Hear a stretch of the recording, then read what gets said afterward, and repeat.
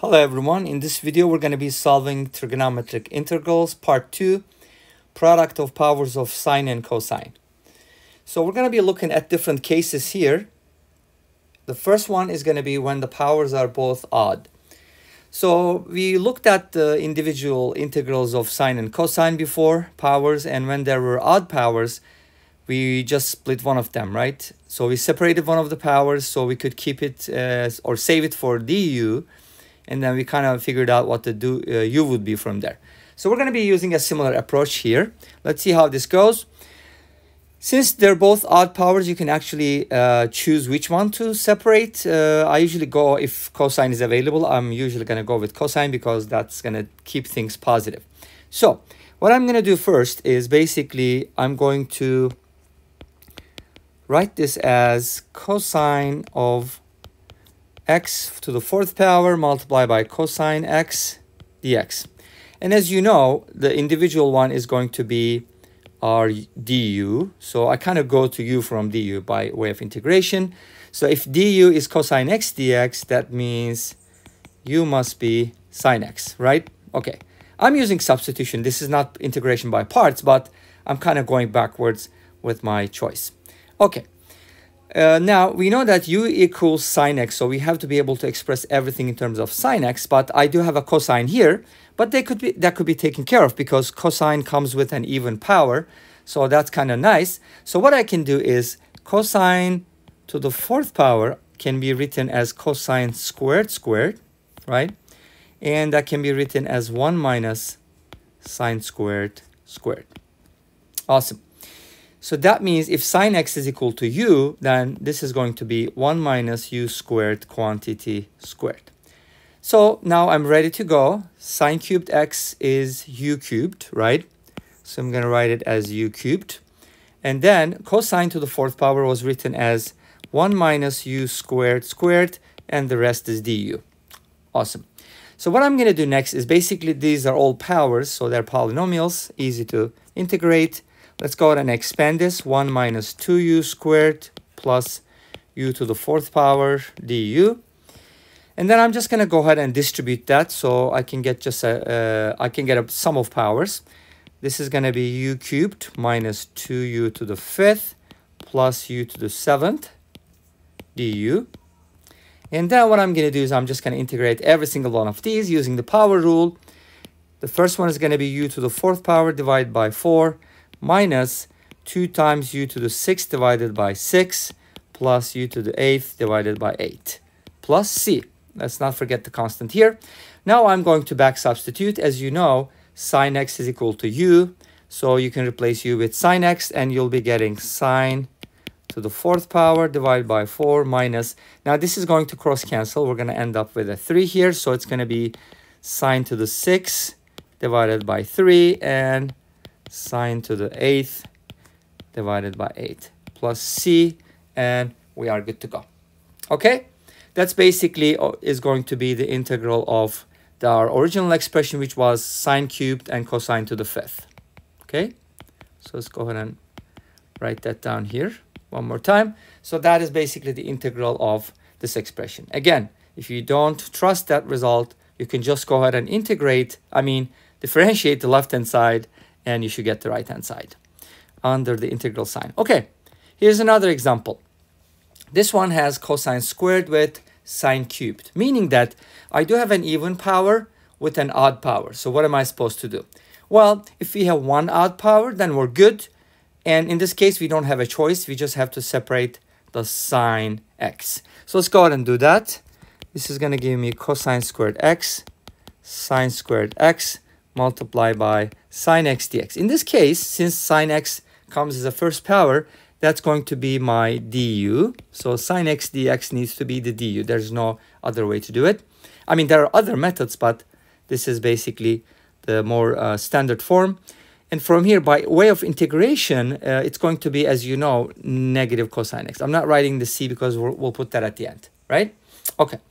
So u is equal to negative cosine of x, which means cosine of x can be written as negative of u. Cool. Okay. Now that can be taken care of because we have cosine squared. It's going to be u squared anyways. But what about the sine squared? Well, sine squared can be written as 1 minus cosine squared, right? And cosine is negative u, so cosine squared would be u squared. So sine squared can be written as 1 minus u squared. Okay? So what we can do here is basically substitute everything. Cosine squared is going to be, oh, by the way, cosine squared is just going to be u squared. So this is going to be u squared. Sine squared is going to be 1 minus u squared. Okay? And then sine x is just going to be du. Awesome. So what do we get from here? We're going to distribute. It's going to be u squared minus u to the fourth times du. And then if you integrate this term by term, you'll get u cubed over 3 minus u to the fifth power divided by 5. Now, here it didn't matter when we squared the negative u, it became u squared. But if you look at the results, actually, that's going to make a difference because u is now negative cosine of x, right? And if you back substitute, the cube of negative cosine x is going to be negative. So we're going to be getting negative cosine cubed x over 3. So here, it's going to be negative cosine of x to the power 5. That's going to be a negative cosine to the fifth.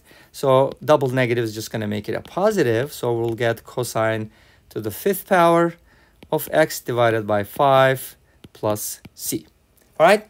And that's going to be the integral of cosine squared multiplied by sine cubed of x.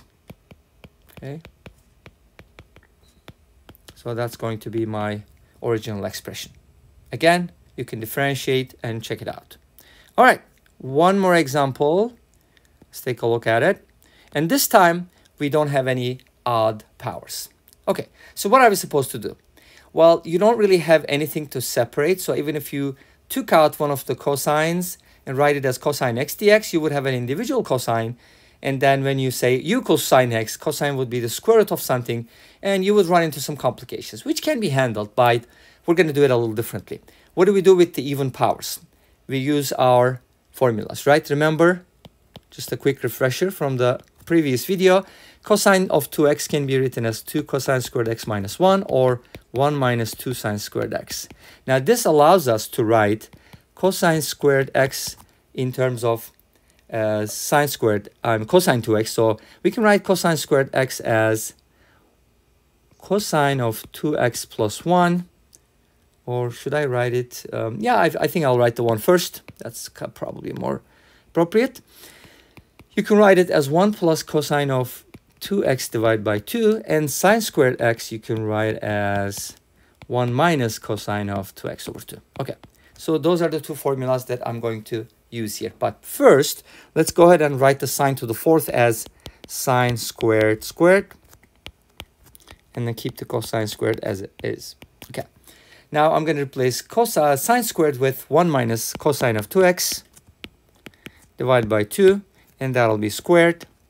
And then I'll multiply that by cosine squared, which can be written as 1 plus cosine of 2x over 2 dx. Okay, cool. Now we're going to do our u substitution, but not yet, because we want to go ahead and just distribute this whole thing and put it all together. And we need to be able to get a nice expression, so we need to know what to call u. Okay? All right, if you square the top, you'll get, and I can actually take care of this here. We'll get a 1/4 and we'll get 1/2, so that's going to be like a 1/8 outside.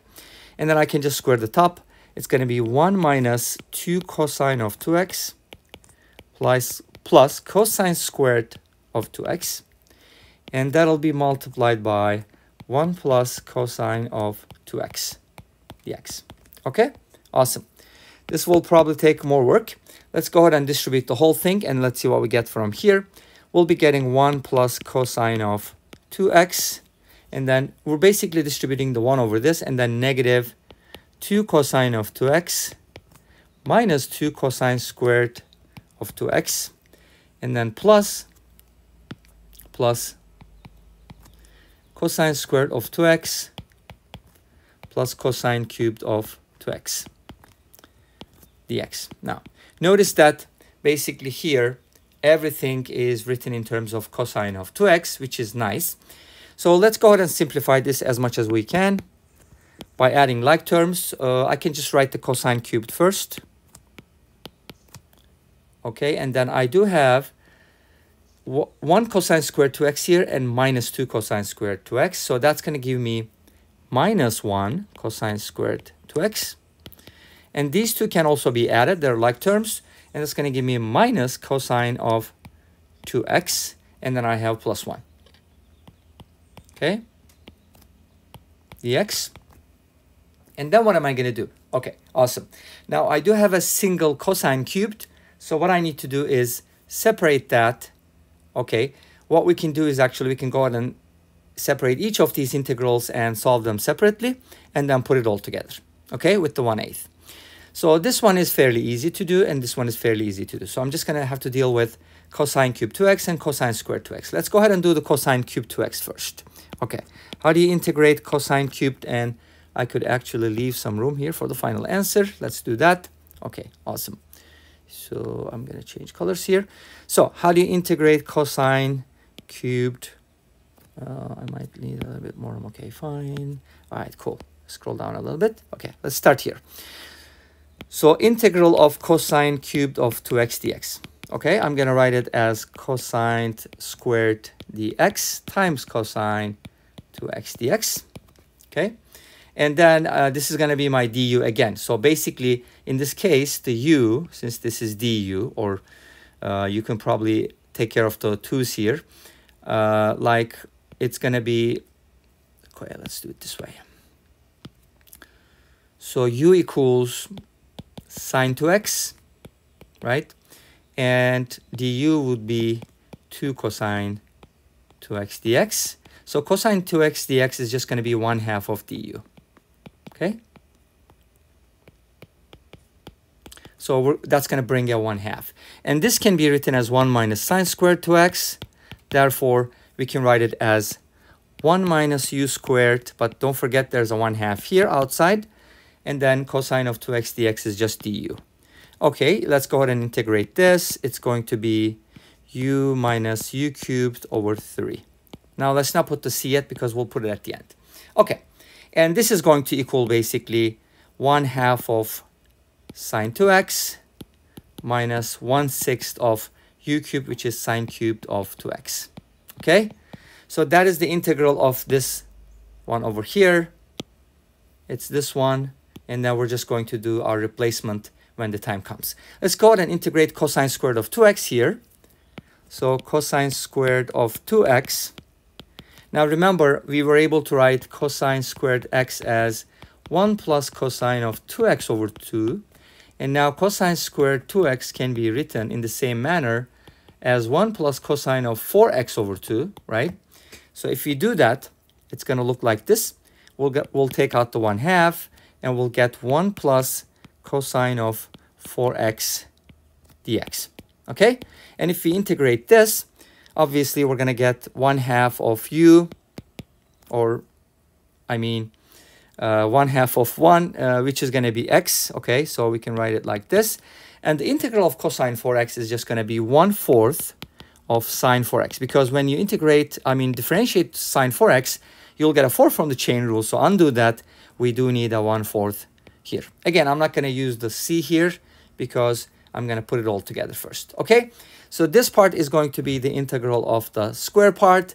Now let's go ahead and put it all together. Okay, so we get 1/8 of, now the integral of cosine cubed of 2x is just going to be 1/2 of sine 2x, right? Let's go ahead and copy that here. 1/2 of sine 2x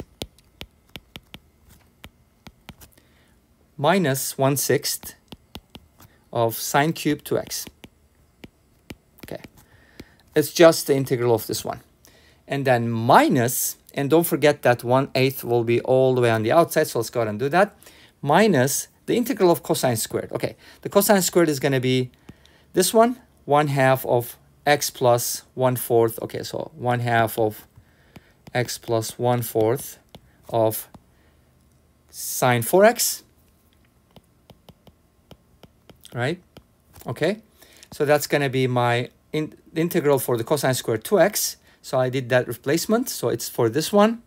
Okay, minus the integral of cosine 2x, which is going to be 1/2 of sine 2x, right? Okay, plus 1, that's going to be just an x.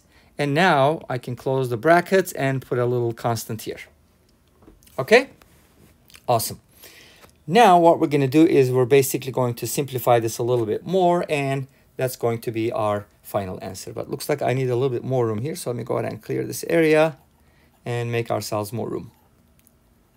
All right, let's go ahead and make some cleaning here. Okay, alrighty, so what do we get from here? If you go ahead and distribute the 1/8 over the whole thing, it's going to give me 1/16 of sine 2x minus 1/48 sine cubed of 2x.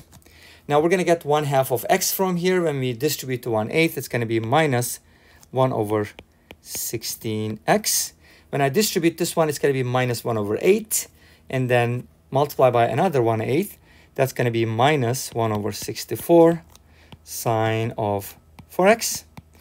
And then I have 1/2, 1/8, that's going to be minus 1/16 sine 2x. And then finally, 1/8x plus c. Okay, awesome. Now, do we have any like terms? No, not really, except for the x. So we have negative 1/16x plus 1/8. 1/8 minus 1/16 is going to be 1/16, obviously. So we're going to get this with a positive, so it's going to look like 1/16 of sine 2x minus 1/48 sine cubed 2x plus 1/16x minus 1/64 sine 4x minus 1/16 sine 2x plus c. All right, that's going to be our result for the integral of sine to the 4th cosine squared. Okay, all right, so it's going to be the integral of sine to the 4th x cosine squared of x dx. Okay, that's going to be our result. Awesome. Thank you for watching. Please comment, like, and subscribe. We'll continue tomorrow with a geometry puzzle, and more algebra questions are coming up. See you in the next video. Bye-bye.